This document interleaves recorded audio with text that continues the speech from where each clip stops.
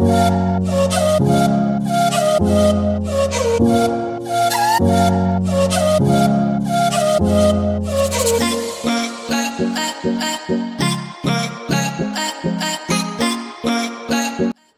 Friends, welcome to my channel tourist terminal and I hope कि आप सब ठीक होंगे, अपने घरों में होंगे, सेफ होंगे।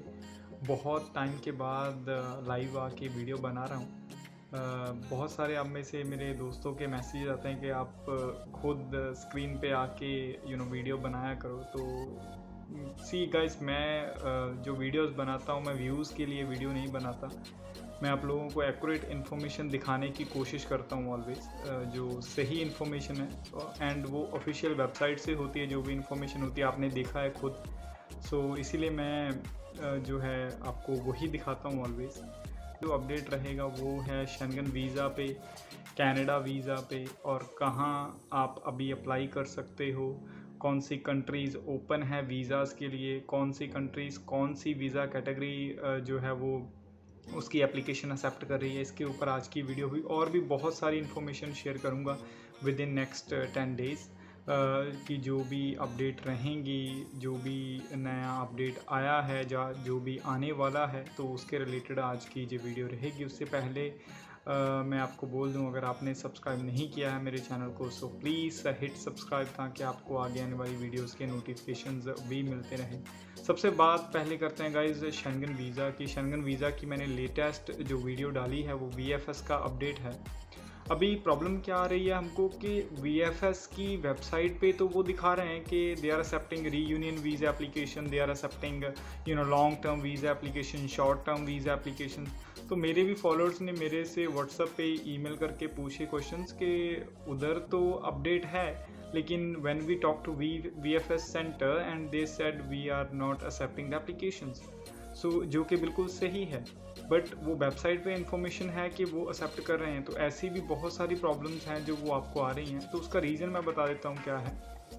बेसिकली जो VFS है वो एक थर्ड पार्टी है, आपको पता है। हमसे डॉक्यूमेंट लेके आगे एम्बेसी को फॉरवर्ड करते हैं। तो एम्बेसी वीज़ा लगा के या जो भी रिजेक्शन लगा के VFS को वापस देती है और VFS हमको वापस देता है। सो VFS का वीज़ा से कोई लेना देना नहीं है। VFS को मतलब नहीं है आपका वीज़ा लगे या ना लगे। वो एक डॉक्यूमेंट कंट्रोलर का काम करता है, आपके डॉक्यूमेंट अपने पास रखता है और फॉरवर्ड करता है आगे एम्बेसी को। एंड एम्बेसी अपना जो भी है करके प्रोसेस आपकी एप्लीकेशन के ऊपर रिटर्न करती है VFS को, और VFS आपको दे देता है। तो अभी VFS को जो एम्बेसी से अपडेट मिलते हैं, VFS वही अपडेट अपनी वेबसाइट पे पब्लिश करते हैं। सो जो भी एप्लीकेशन, जिस कंट्री की कोई भी किसी भी तरह का कुछ भी अपडेट आता है VFS को, तो वो तुरंत अपनी वेबसाइट पे अपडेट कर देते हैं। चलो ये तो हो गया अपडेट का, ठीक है, एक जेन्युइन इन्फॉर्मेशन है वो शेयर करते हैं। अभी प्रॉब्लम है कि हम वो एप्लीकेशन क्यों नहीं डाल पा रहे हैं, हम क्यों नहीं VFS में अपॉइंटमेंट ले रहे हैं। सी, एम्बेसी ने VFS को अपडेट तो दे दिया कि ये एप्लीकेशन अभी हम एक्सेप्ट करेंगे, लेकिन कब से करेंगे, कौन सी डेट से करेंगे, ये नहीं बताते वो लोग। बिकॉज वो डिपेंड करता है एम्बेसी के ऊपर कि वो उस टाइम पे आपके लिए अवेलेबल हैं कि नहीं हैं। Due to COVID-19 large numbers of cases we have in India at the moment, right. सो बहुत सारे बंदे घर पे से काम कर रहे हैं, वर्क फ्रॉम होम कर रहे हैं। इवन एम्बेसी में या VFS की बात कर ले, जिनके मैनेजर लेवल या सुपरवाइज़र लेवल के लोग हैं, सो कहीं ना कहीं स्टाफ की कमी भी है। दूसरा रीज़न ये हो सकता है कि बहुत सारी एप्लीकेशंस आ रही हैं जिसको डील करने में उनको बहुत ज़्यादा टाइम चाहिए। Because with the short number of staff you can not handle all the applications. आपने देखा होगा उन्होंने लिखा है लिमिटेड नंबर में लॉन्ग टर्म एप्लीकेशंस ले रहे हैं। तो लिमिटेड नंबर में क्यों है? पहले तो ऐसा कुछ नहीं था। उसका ये रीज़न है कि उनके पास शॉर्टेज है स्टाफ की। तो रिज़ल्ट तो सबको जल्दी चाहिए, आपको भी जल्दी चाहिए। तो उनके पास इतना मैन पावर नहीं है कि इतनी ज़्यादा एप्लीकेशंस को वो एक साथ में वीज़ा लगा के आपको दे दें पासपोर्ट। सो इसी वजह से इतना टाइम लग रहा है एंड इसी वजह से VFS अपॉइंटमेंट ओपन नहीं कर पा रहा है। क्योंकि जब भी VFS आगे फॉरवर्ड करेगा आपकी एप्लीकेशन तो उनको एक्सेप्ट भी करनी पड़ेगी एम्बेसी को, विच they are not doing it at the moment. So that's why आपको VFS भी कोई जो है वो अपॉइंटमेंट नहीं दे रहा। सो जो भी शॉर्ट टर्म वीज़ाज़ हैं गाइज, मैं बता दूं आपको, शेंगन एरिया के जो भी शॉर्ट टर्म वीज़ाज़ हैं वो इस समय नहीं ग्रांट किए जा रहे हैं, because they don't want travellers from third country to visit Europe. Even India उस लिस्ट में नहीं है, इंडिया रेड जोन में है, because we have more than 60 lakh cases in India. 6 million से अबव केसेस हैं इंडिया में at the moment. So India high risk country है। कोई भी कंट्री अपनी कंट्री में इंडिया से कोई भी ट्रैवलर जब आता है तो वो नहीं चाहते कि वो आए, because of the cases, because we have large number of cases in India. सो इसीलिए अभी तक शॉर्ट टर्म वीज़ा जो सी वीज़ा है वो बहुत ही कम बंदों को ग्रांट किया है, लेकिन आई डोंट थिंक वो अभी किया है रिसेंटली। पहले जिनको मिल गया वो मिल गया, अभी किसी को भी उन्होंने जो है वो नहीं दिया है visa. D visa, yes of course, D visa category है जो वो लॉन्ग टर्म वीज़ा है, जिनका रीयूनियन वीज़ा है। बहुत लिमिटेड नंबर में वीज़ाज़ ग्रांट हुए हैं। री एंट्री के वीज़ाज़ बहुत ज़्यादा ग्रांट हुए, चाहे आप स्टूडेंट हैं, चाहे आप आप वर्क परमिट है, वहाँ पे आप इंडिया में थे, इंडिया में फंसे हुए थे, आपको अभी फ़्लाइट है अवेलेबल, तो आप इटली के लिए डेनमार्क हो गया, जर्मनी हो गया, आप इनके लिए अपना जो है लॉन्ग टर्म का वीज़ा है आपका अपना री एंट्री के लिए अप्लाई कर सकते हो। तो वो आपको वीज़ा जो है वो ज़रूर मिल जाएगा री एंट्री के लिए ओनली। अभी तक आप शेंगन वीज़ा से आप टूरिज़्म के लिए नहीं जा सकते, बिकॉज़ सभी 26 कंट्रीज़ ने अपने डोर्स हैं जो वो इंडियंस के लिए बंद किए हुए हैं, जो टूरिज़्म वीज़ा के लेके जाना चाहते हैं Schengen. Definitely few of them they are accepting application at the VFS centers, but they are not letting you to come to Europe for tourism purposes। ये हो गया शेंगन का। अभी बात करते हैं कनाडा की। कनाडा के लिए बहुत सारे स्टूडेंट्स हैं जो वो वेट कर रहे हैं अपने वीज़ाज़ के लिए, बिकॉज़ वो घर से स्टडी कर रहे हैं, ऑनलाइन स्टडी कर रहे हैं। 18 मार्च से पहले जिनको वीज़ाज़ मिले थे वो जा चुके हैं ऑलरेडी। बहुत सारे अभी भी गए हैं सिचुएशन में। मई, जून, जुलाई, अगस्त में भी काफ़ी स्टूडेंट्स जो हैं वो कनाडा पहुँचे हैं। कनाडा पहुँचने पे उनको 14 डेज़ का क्वारंटीन करना पड़ा है, और करना पड़ेगा कोई भी जाता है तो अभी जो रीसेंट अपडेट आया है, मैंने डाला था वीडियो में भी कि 31 अक्टूबर हेलोवीन है, 31 अक्टूबर को, तो उस तक 31 तक कनाडा ने ट्रैवल रिस्ट्रिक्शन अपनी सस्टेन की हैं, बना के रखी हैं। कोई भी जो है टूरिस्ट नहीं जा सकता कनाडा, ओनली सिटीजन जा सकते हैं, रेजिडेंट जा सकते हैं, फॉरेन वर्कर जा सकते हैं, सर्टन फॉरेन वर्कर्स, और जो इमीडिएट फैमिली मेम्बर्स हैं कैनेडियन सिटीजन्स के और रेजिडेंट्स के, वो जा सकते हैं।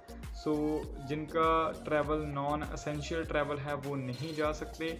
दूसरी बात करते हैं VFS की कि Canada, yes of course they are still accepting applications. Guys please आप सबमिट करें अपनी एप्लीकेशन ऑनलाइन, ऑफलाइन सबमिट करने की ज़रूरत नहीं है, सब कुछ ऑनलाइन कनाडा एक्सेप्ट कर रहा है। प्लीज़ आप अगर आप करना चाहते हैं अप्लाई, आप ऑनलाइन अपनी कनाडा के लिए अपनी फ़ाइल जो है वो सबमिट कीजिए, आपको रिज़ल्ट मिलेगा, दैट्स फॉर श्योर 100%।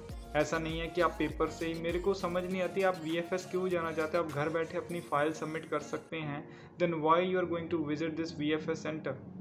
अगर आप मेरे को बोलो तो मैं सच में नहीं ऐसा करूँगा, क्योंकि जब ऑनलाइन फैसिलिटी है उसको यूज़ करो। आपको घर बैठे ही सब कुछ हो रहा है तो बाहर क्यों जाना आपने। आप फाइल सबमिट कर दो, उनका जैसे रिप्लाई आएगा, बायोमेट्रिक चाहिए, यस आपको बताएंगे, वो सब कुछ आपके साथ ईमेल पे कांटेक्ट होगा। तो why don't you do this, why don't you just apply online instead of paper application. So please आप घर बैठ के अपना जो है फ़ाइल अपनी सबमिट कर सकते हैं। ये है कनाडा का भी। कनाडा मैं लेटेस्ट न्यूज़ अपडेट देख रहा था, तो they are saying like they will provide visas on email as well. अगर ऐसी ज़रूरत पड़ी तो हो सकता है। एंड VFS खुलने के चांसेस बहुत ज़्यादा कम हैं कोविड के केसेस को देखते हुए। सो आई डोंट थिंक कि any time sooner they will open there VFS centres of course. सो ये कनाडा का अपडेट हो गया। तुर्की की बात करते हैं। तुर्की बहुत सारे वीज़ाज़ दे रहा है, 2 साल का वीज़ा दे रहा है तुर्की। तो मेरे हिसाब से आपको कर लेना चाहिए, बिकॉज़ एक एंट्री के लिए अगर आपको 2 साल की वैलिडिटी मिलती है तो आप इसके साथ शेंगन कंट्रीज़ ज्वाइन करके आप अपना ट्रिप बना सकते हैं। आपको शेंगन वीज़ा लेने में बहुत आसानी होगी इससे।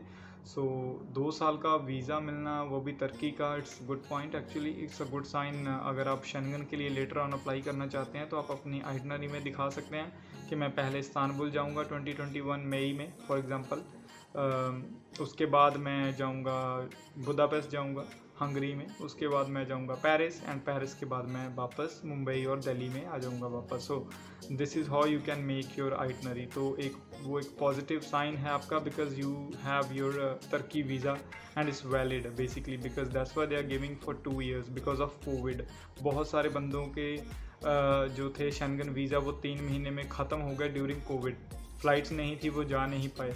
तो इसीलिए उन्होंने, ये तुर्की ने अच्छा प्लान किया है कि 2 साल की वैलिडिटी रखेंगे, 2 साल में कभी भी आप, सिंगल एंट्री वीज़ा होगा लेकिन कभी भी जा सकते हैं। सो ये हो गया तुर्की का।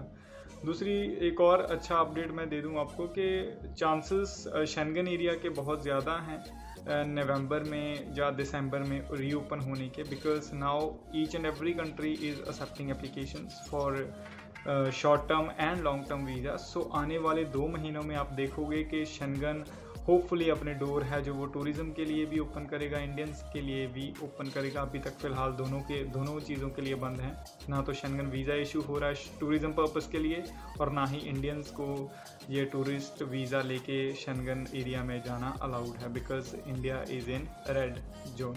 सो ये बहुत बड़ा अपडेट है कि अगले 2 महीनों में अगर कोविड हो गया स्टॉप थोड़ा बहुत, तो हमारे चांसेस हैं हम इंडियंस को जो है वो एंट्री के लिए वीज़ा जो मिलेगा एंड हम एंटर भी कर पाएंगे यूरोप में। So these are the update guys, जो मुझे लगा कि आपके साथ शेयर करनी चाहिए। आज बहुत टाइम हो गया था मेरे को लाइव आके खुद वीडियो बनाए को, तो आई थॉट कि आज मैं आपके साथ थोड़ा ये जो भी अपडेट्स हैं मैं आपको दे दूं, एंड आई होप कि आप ज़रूर लाइक करोगे इस वीडियो को। If you do like, please hit subscribe and share this video with your friends as well.